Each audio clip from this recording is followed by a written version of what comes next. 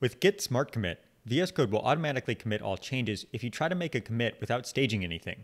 Now, first off, let's take a look at VS Code's default behavior. So here I'm in a repository, and I've made some changes here to a few files. So I have these 3 files that have been changed, but I've not actually staged anything yet. Now, if I went in and tried to commit here, I could say test commit, and then tried to make a commit. You can see that VS Code has detected that no changes have actually been staged yet, and it's warning me and asking me what I want to do. So I can go in and say, would I want to commit all of these changes? I could say yes in here, and I have VS Code automatically commit all of the changes, even though I have not staged any things. I could say no and actually go back and stage specific ones, or I could actually go in and say always here. And that's going to enable the Git Smart Commit setting, which you can also enable manually. So here, let's just go and say enable always.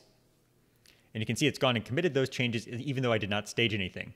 Now what's happened behind the scenes is if I open up my settings with control comma or command comma and search git smart, you can see that's turned on the Git Smart Commit setting here. So that is disabled by default, but when we accepted always on that modal dialog that showed up, it is turned on this Git Enable Smart Commit setting, which again is going to just automatically commit any changes that you have if you've not staged anything.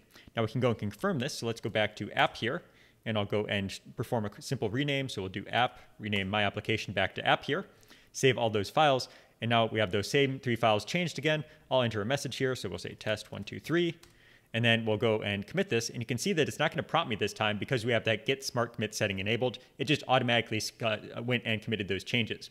Again, this does only apply if you have not staged anything. So if I actually rename this to app 2 here, then made some changes here and saved those, and then staged a specific change, and then said test 1, 2, 3 again. Let's do 1, 2, 3, 4. Now the commit button will only commit these staged files here. So it's not going to automatically add in those changes. It's just for the cases where you've not staged anything ahead of time. So that's a quick look at the Git Smart Commit setting for VS Code.